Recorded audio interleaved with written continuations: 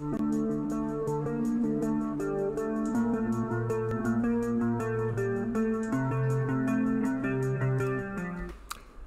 traders, welcome to a new Educational Wednesday video. Today I want to touch on a topic that I have a video on this a while back on my channel last year when I was uploading a lot of basic trading concepts, and this is the risk-reward ratio tool. It's a very simple concept. All the trading platforms have a tool that you can use in order to measure it. This is in TradingView, so you're probably very familiar with these kinds of tools. This is basically a risk-reward ratio tool to measure long positions, and this is a risk-reward ratio tool to measure short positions. So I'm going to talk about how we can use this in order to make better trading decisions, in order to analyze our risk control, and also to calculate how we can generate a winning strategy by figuring out, depending on our style of trading, realistically, what kind of risk versus rewards we need to look for in trades, and our win rates in order to be able to be profitable in the long term. Okay, if you haven't done so, make sure to subscribe, hit the thumbs up, all that good stuff to help the channel keep growing. Your support is what keeps all these videos coming. Check out my website as well for more information on all my content and educational material. Okay, so let's start off very quickly just defining what is the risk-reward ratio. So normally you'll see this referred a lot of things. People call it R&R. Some people, which is basically risk and reward. Okay, and a lot of people will say, for example, like if someone has a winning trade, they might say, "Oh, I had a 3-to-1 or a 4-to-1."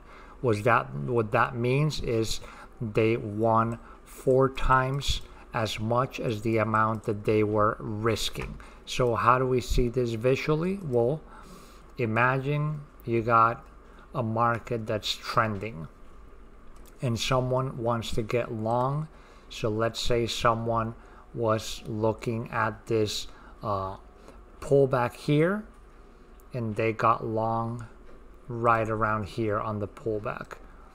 And let's say they had their stop loss right below the swing low, and then let's say they took profits right around this level here at the top. Let's say there was a previous swing high right around here, so they closed their position right here.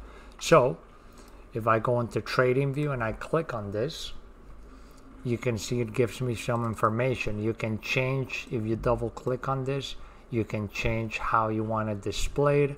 You can put compact stat modes, or you can put full stat modes, or always show stats. So what that tells us is, if you see on this trade, he or she had his entry here. So let's say if they were risking $10 and it's a 2-to-1, that means that for every 10 they were risking, the potential payout in this was $20. So, this is a okay ratio. It's not a great risk-reward ratio, but on the long term, if you have good enough risk win percentage, this is definitely going to allow you to have a winning trading strategy. Now, another way to measure this is you can do, and this is a little tip that I have for all of you, if you take your Fibonacci tool, you can actually generate a R&R, a risk-reward tool with it, simply with settings like this. So let me just move this out of the way so I just have more room here. Okay, just like that. So with this tool, as you can see, this is a risk-reward ratio tool, but I have programmed it so that I can just put my entry right here, and then this will be my stop loss here. So basically losing 1x, and then over here this is my reward. So this is 1x, 2x, 3x, 4x, 5x, etc. So if I take a trade and let's say I enter here, I put my stop loss right here, and then I take profits right here, then this will be a 4R trade, meaning that for every one that I was risking of risk, I could potentially make 4 in winnings. Okay, and the way that you customize this Fibonacci tool is very easy.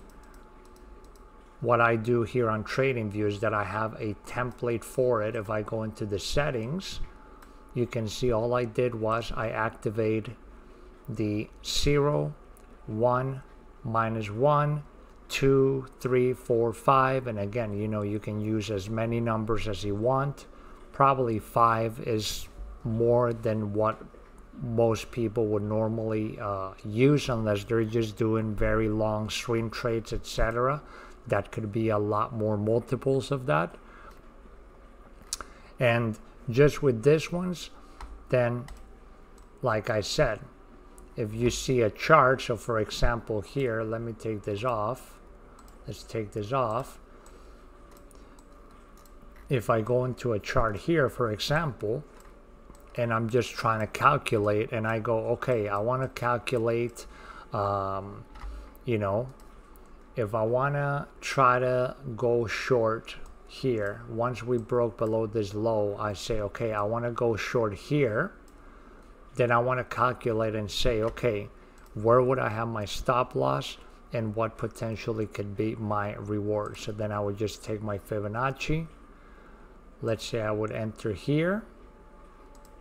So I just move the 0 to my entry. And then let's say my stop loss would have been just beyond this swing highs. And then this tool basically just projects for me stop loss here. That would be -1. And then let's say if I took profits right around this area down here, you would see that would be about a 4x take profits here.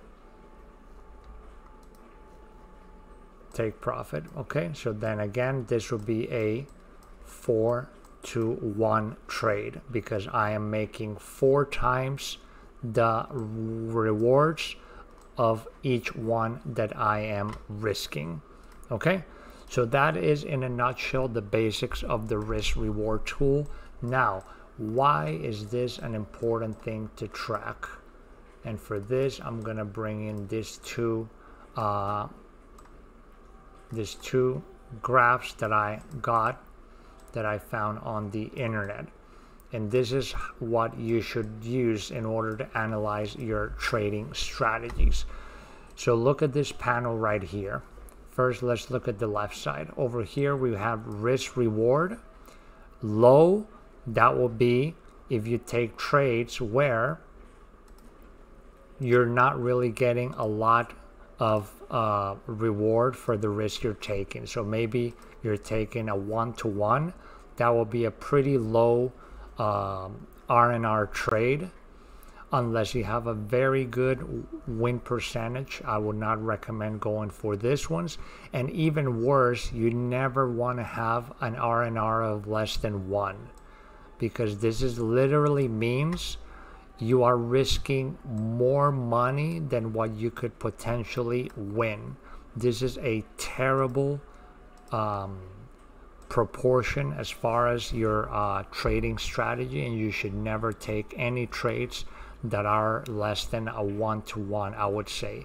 And we're gonna go over some chart examples and show you how when they start chasing price and they just market buy anywhere without a clear trading plan, what they're essentially doing is they're taking on really bad risk reward ratios, and that's really going to affect them negatively. Okay, then over here we have high risk reward ratio. So again, maybe you're taking a 3-to-1, 4-to-1, etc. And then over here you have your win-loss percentage. So if you have a low winning, your win percentage, I mean, if you have a low win percentage and your risk reward is low, you are not going to make it. And you can see this over here in this model. If you have, in general, on average, let's say if you take trades where most of the time you're taking trades that are 1-to-1, where basically your risk is the same as your reward, you're gonna need at least a 50% hit rate. And even this is a little misleading, because remember, when you're trading, there's commission costs as well on your trades. So in reality, you're actually gonna even be losing a little bit of money. Why is this? Well, because imagine, let's say you take 10 trades and you're risking on each trade $100 to win 100. If you win 5 trades and you lose 5 trades, obviously you're winning $50 and then you're losing $50. So you are pretty much break even. Plus what I said, you have to deduct commissions and fees, so you'll probably be a little negative. So as you can see, the more you extend your reward versus your risk, the higher the risk reward starts going. Then you can have a less and you can have less win percentage, but you're still going to be profitable. How is that? Well, imagine here, for example, let's say you take a trade.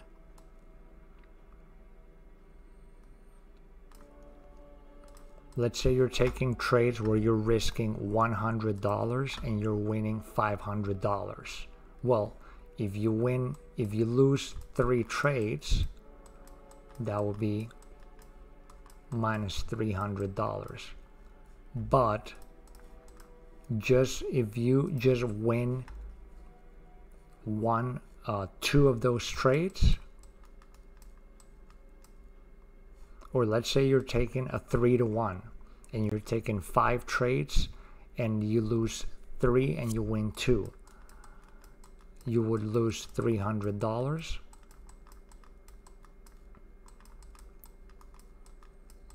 and you win $600. So even though your win percentage in this case was only 40%, in the end you're coming out winning. You end up winning $300 because you have a high enough risk reward ratio that you can have a less than 50% win rate, but your rewards are going to be complementing your losses. So that's why it's so important to have as good as a risk reward ratio as possible when you are trading. And if you have, even if you have risk reward ratios that are very low, like let's say even if you're doing trades that are 1-to-1, like quick scalps, but it is a very effective system where you get over 50% of your winners, you're still going to be a good trader. And over here is worth noting, you see these notes here that says low pressure, high pressure. Well, this is because if you use trades with a lower risk reward, usually your trades are going to go on quicker, and you're getting a higher win percentage because, like I said, this would be with a very good efficient trading strategy. If you're using high risk rewards, there is more pressure because there's the element of time. So the longer you need to have trades open, or the longer you need to let a trade go if you're using a very high risk reward, then there's more possibilities of things that could go wrong in your trade. So it just depends what kind of trader you are, what style of trader you are doing. So let's just look at some chart examples and see how we can use the risk reward tool to just help us determine if a trade is worth it, or if we should just pass and wait for a better opportunity. So let's look at this example. This is just Forex New Zealand US dollar daily chart. So as you can see, we had this big support level and we had this big break here. We break market structure down here. However, price starts coming back, and then you can see how we start making like a bullish flagging formation. So you're watching this trend line here that you're forming, and you're looking for a breakout. So let's say you manage to catch the breakout right here. Let's say you get on right around this point in the breakout. So you grab your long position tool for your risk reward, you put it here. So now, before you even enter a trade, there's 3 elements obviously that you need to define. The first one, which is usually what people actually think of the last, but you need to have an idea where price is gonna go. Like when I see this, obviously my eye is drawn here. We have this gray supply area and this big gap here that has not been filled back up, a common gap. So immediately I know that on any move up, this is going to be the first trouble area here, this purple line, because you can see this was strong support. So this is one area that I would see we might have trouble or a rejection, and then right here would be the second one. Okay, so you always need to define what your trouble areas are going to be and your ultimate targets, or you can look to scale out here and close the position completely there, etc. Second thing, you obviously need to look for a good entry. Ideally, you're not going to be chasing the market. And then you need to define your stop. Where is your idea wrong? Where is your idea invalidated? And that's where you would put your stop loss. Please always use stop losses. You'd have no idea how many friends I have that are constantly just blowing up accounts because they decide to take off the stop, or they just don't put it on, and then obviously it just ends badly. So here, the most evident and obvious place to put the stop will be right here, right underneath the last consolidation that led into the breakout over here. So we would just move this over here, and now if let's say we're targeting this, so you can see this is a pretty low risk reward ratio trade. It's only a 1.05, and if we take into account that we have this level here that it might give us some trouble, if we go down here, you can see this is only a 0.56 risk reward ratio trade into this level. Okay, so this is an example of a trade that for me it would probably not be worth it, or at least if I was going to take it, maybe I would go into a lower time frame here and try to see if there's any price structure on the hourly chart that I can tighten up my stop right below this breakout, just to get a better ratio. Like if we raise this over here, you can see how now we would increase our risk reward ratio a lot. Okay, so that is just one example of this. Now some people I've seen on the internet, you know, they show this trades with ridiculous risk reward ratios of like 1 to 30, like 30 times reward to risk. Those are just like, you know, those are people that are literally just trying time after time, and whenever they just manage to hit one home run, they just brag about it. But trust me, those are incredibly rare. So don't be fooled by people that are just bragging about like ridiculous risk reward ratios, because usually that's people that just like go down into a 1 minute time frame and just put a tiny stop, just trying to catch the perfect moment, and then they just go and, you know, post it all over Instagram just to like chase clout and try to make themselves look like great traders. But in the long term, usually the standard in the industry that they recommend is to look for around 3 to 1 risk reward ratios. Okay, so in this case, let's look at this case, an example what I was showing you about chasing markets. So we can see right here, we have this swing here, price broke down, we left a gap, we have a clear supply area over here in gray. So immediately, if I'm like anywhere like down here and I look into the upside, well, I would see first, this is definitely a trouble area, because you can see it was a previous swing support and now it's been giving me resistance.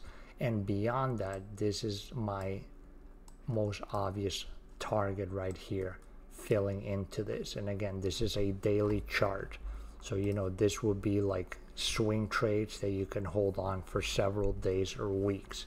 So I see market comes here, tests twice, we drop off, and now we start grinding up.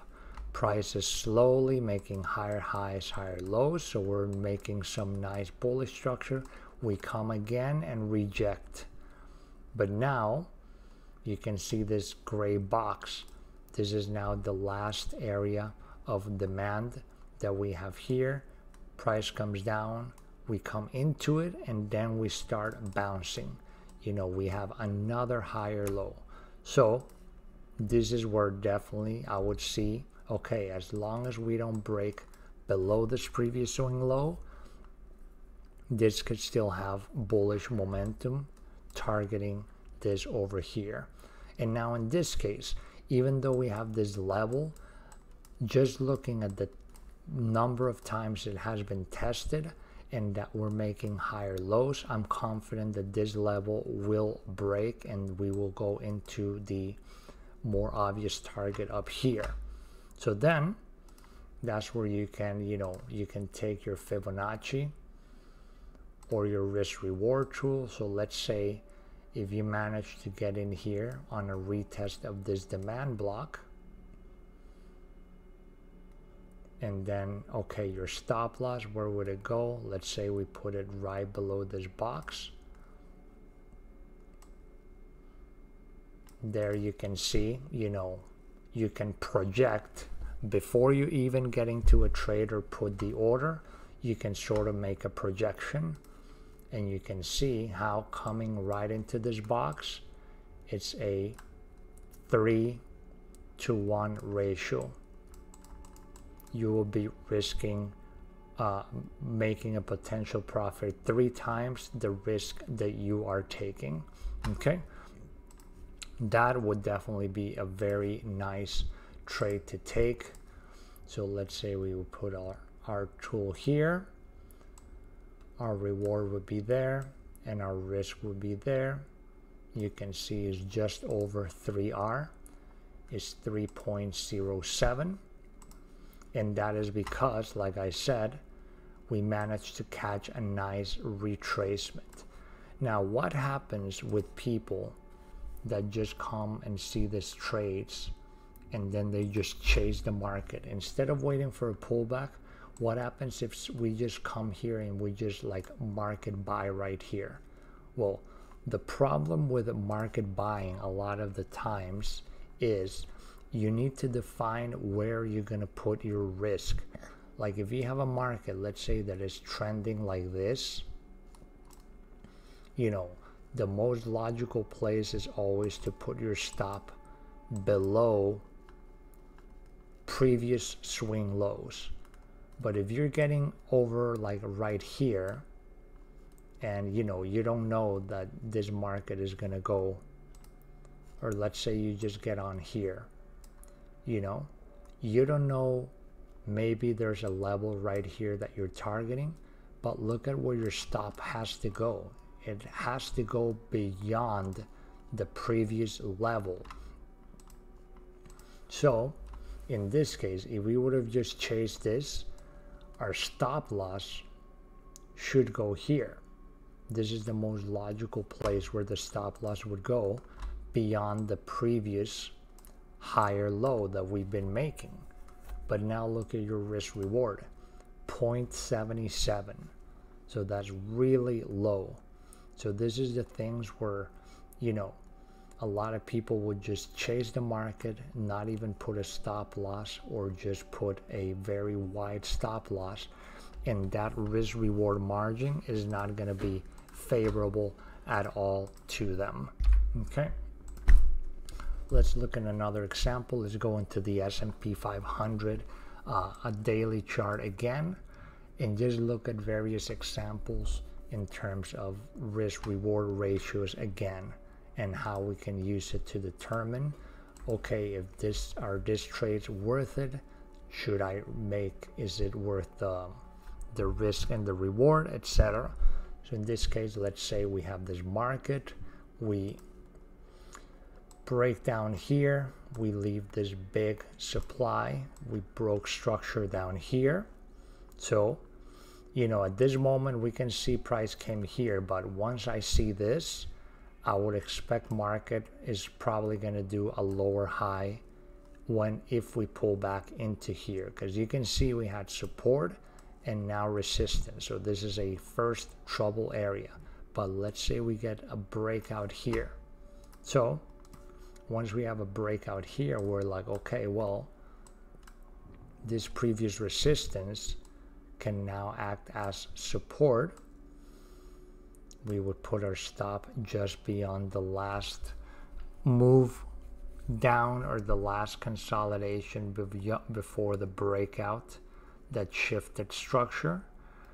And in this case, our target would be here. So again, you can see this is a pretty low risk reward ratio trade. 171, I mean, it's not that bad, it's okay. And if you have a good win percentage, then definitely those could be good trades to take. Over here, if we go into this gold chart, you can see a nice example that I have here. This is an hourly chart. So over here, you can see how this market, we were down here,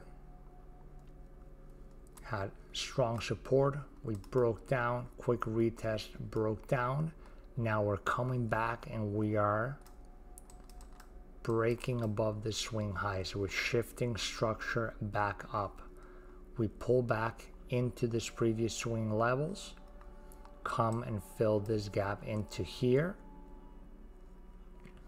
And now this level, which you can see was strong support, then resistance, now we regain it again as support.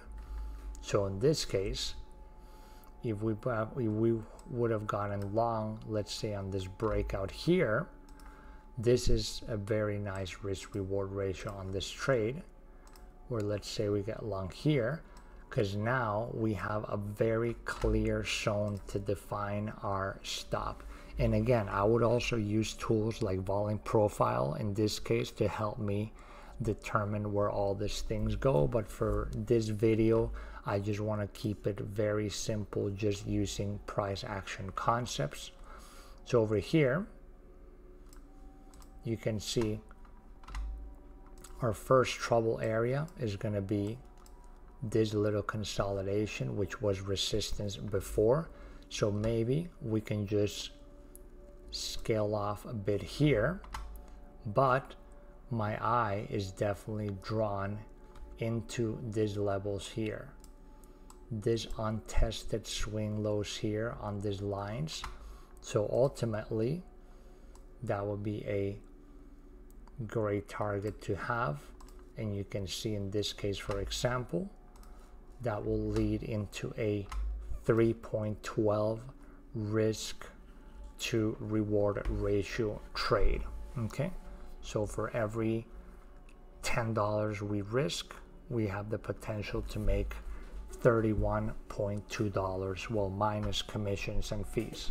Okay, but hopefully you see the logistics of what I was saying about how it is so dangerous when you're trying to chase markets in terms of a risk reward ratio concept. Because like I said, if we have this,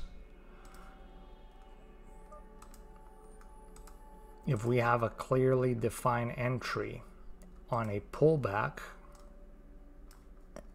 we can have a nice zone of where to put our stop, just beyond here.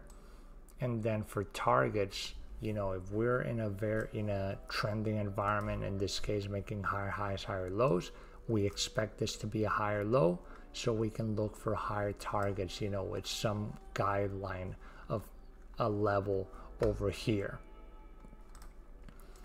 If in turn we just come here and we just market buy right here, we're very close already to a previous resistance. And then where do we put our stop? Like, our stop would have to go beyond the previous swing level that's defining this structure up. And you can see how now we have a very bad risk reward ratio on this. Okay, so again, this is just a very basic concept. I just wanted to go over this with you all. I hope you have enjoyed the video. If you have any questions or comments, leave them down below. I'm going to also put the link to my original video regarding risk reward, just as a complement to this if you want more concept on this. And I will see you all in the next video. Take care.